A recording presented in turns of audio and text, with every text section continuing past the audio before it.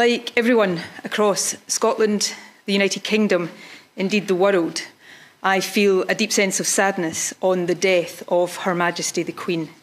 On behalf of the people of Scotland, I offer my sincere and heartfelt condolences to the King, the Queen Consort, and to the entire royal family. There will be many opportunities in the coming days to reflect fully on the Queen's extraordinary life and service. For more than 70 years, Queen Elizabeth has been the great constant in our national life. She has inspired us, on occasion comforted us, and always personified values we hold dear. Throughout her reign, she performed her duties with exceptional wisdom, dedication and fidelity. Scotland loved, respected and admired her.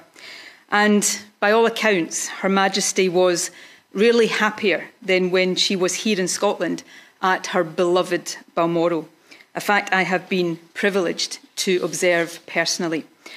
I hope it will be a source of comfort to her family that she spent her final days in a place that she loved so much. This is a moment of acute loss and profound sadness. It is also a moment of enormous significance. The passing of Queen Elizabeth marks the end of an era.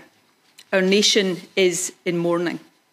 My hearts and my thoughts, and I know those of people across Scotland, are with the royal family at this deeply sad moment.